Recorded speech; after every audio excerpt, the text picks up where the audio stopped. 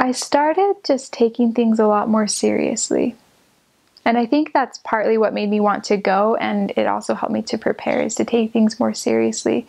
And things that I heard in church, that I'd be like, how do I feel about that? Instead of just brushing it aside and not thinking about it, I'd be like, I need to really figure out what I believe.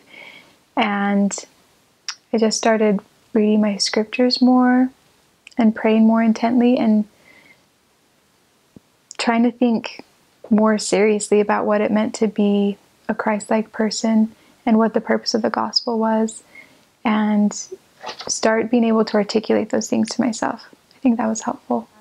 So it was leap year day. It was February 29th, 2012. And I got it in the mail, and I wanted to go open it with my family in Ogden. But there was a huge snowstorm that night, and my dad called and he was like, let's just wait till Sunday. And I was like, no, I want to open it tonight. And so I drove up there anyway in the snow. Yeah, I sat in the family room with my family, and I opened it. And I made after I saw where I was called, I made up a riddle for my family so they could guess where I was going. I don't know why, I just thought that would be more fun than just saying it out loud. Yeah, my first thought when I saw I was going to Taipei was total shock. Like the weeks before, I'd been having dreams about going to different places, and I thought about a lot of different places I could go and languages I could speak, experiences I could have. And Asia as a whole just never crossed my mind once. That never seemed to fit me.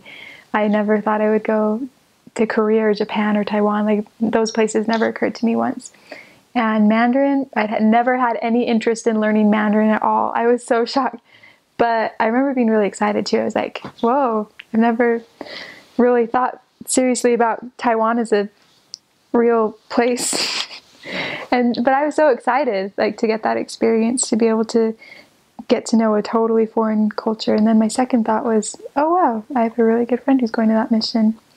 And yeah, then I called her, and we were super excited. We got called to the same mission. So I definitely started researching Taiwan more, what that culture and country was like. I went to the Asian ward at BYU, attended once, and didn't understand anything in the Chinese Sunday school.